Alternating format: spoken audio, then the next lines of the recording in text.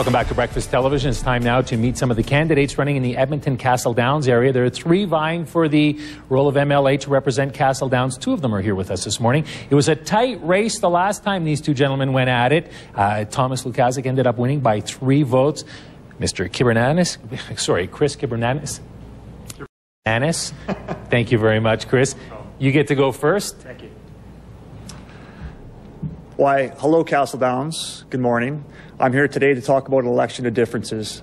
An Alberta Liberal government would immediately eliminate healthcare premiums, where a Conservative government would phase it out over 4 years.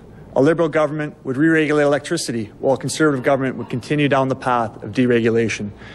An Alberta Liberal government would help out seniors by removing their education portion of their property taxes, up to $1,000 per household, where a Conservative government would only freeze it at the 2004 rates.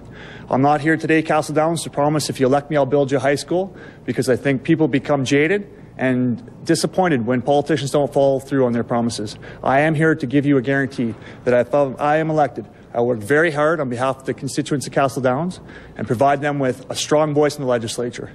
My family and I are proud residents of Castle Downs. It's our home. It's our community, and I want to make a difference. My name is Chris Kibermanis. On election day, March the 3rd, I hope I can count on your support. Thank you. Thank you very much, Chris. Of course, Chris representing the Liberal Party.